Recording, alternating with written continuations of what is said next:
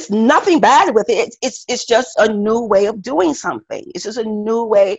It's an interview. You're going for a job interview. It's just a new way of doing the interview. Today was June Chapman's first day ever on Zoom. Like other New Yorkers entering the job market, she has to adapt to interviewing remotely as she tries to find a job. Update my resume and start learning new technology like Zoom. I'm a little scared.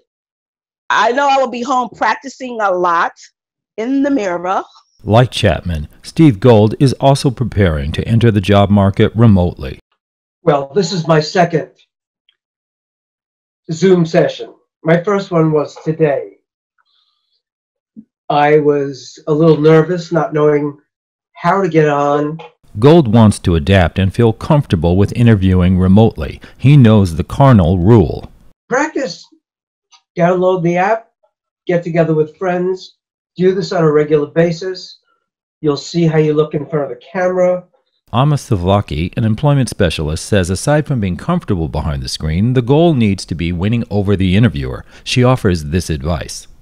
So you have to show that confidence, and you really have to, even if you have to sit down and list all your top qualities that you're recognized for, that all has to be out there and outlined during the interview. Even remotely, you need to shine. Yeah, so there is no magic to this. It's just you becoming comfortable working remotely and interviewing remotely.